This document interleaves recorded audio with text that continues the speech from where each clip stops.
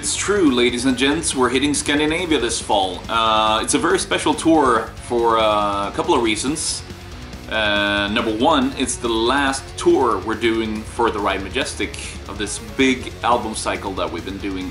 We've been hitting just about every continent in the world, so it's a special tour in that sense. Also, number two, because we're bringing a very special set list. A bunch of those songs we've never played or haven't played in probably 10 years. So it's gonna be a hell of a set list, so I'm definitely looking forward to that as well. So on this tour we're also bringing with us Chronus, this young promising band from Helsingborg. Fantastic live band already, even though they're in their early 20s probably. And some amazing songwriting, and probably the most promising band that I've heard from Helsingborg in the latest 15 years. So I'm looking forward to share a tour bus with those guys, and I'm also excited to see what you guys think of them as well. It's a killer band, really. And we're also bringing in the Unguided. Some of those guys we know since before when they were in Sonic Syndicate.